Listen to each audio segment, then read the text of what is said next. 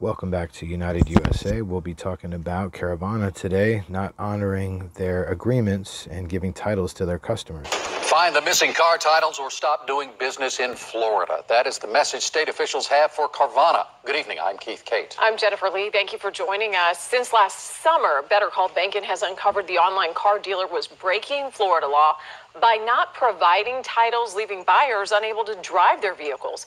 Shannon Bengen joins us now with the very latest. For months, I have worked to help these frustrated consumers get legal registration to drive their vehicles. And tonight, state officials are finally giving Carvana a deadline to get its act together. The clock is ticking for Carvana to fix a title mess that has been brewing all year long. This email obtained by Better Call Banking shows state officials' patience is wearing thin. It reads, quote, "The department remains concerned with Carvana's apparent inability to comply with the provisions of Florida law," writes Robert Knock of the Florida Department of Highway Safety and Motor Vehicles.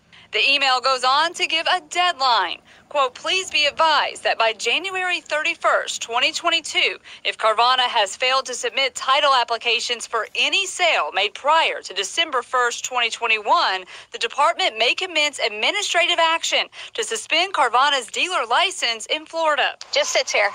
This comes after months of my investigations into missing titles that forced some customers to park their cars. He ran this and said that it's not valid.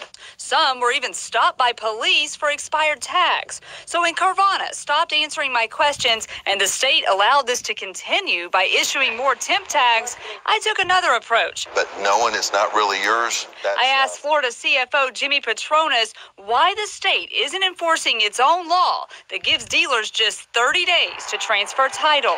He reached out to Carvana and then to state regulators. I can understand making mistakes on paperwork, but clear title is pretty much an understanding. If there's not clear title, how did this car end up in your vending machine? Petronas said he's thankful our Better Call Banking reports shined a spotlight on this title mess. You do an amazing job of bringing things to light that sometimes they've got a voice, but you've got a megaphone. And at the end of the day, you do what needs to happen. You hold not only our state accountable, but you hold our businesses accountable. Carvana has not responded to my request for comment. So how widespread is this problem? Well, that's not entirely clear. Well, they're saying so far Caravana faces 2 class action lawsuits. They're saying it's unclear on how many states this is happening in, but Florida for sure.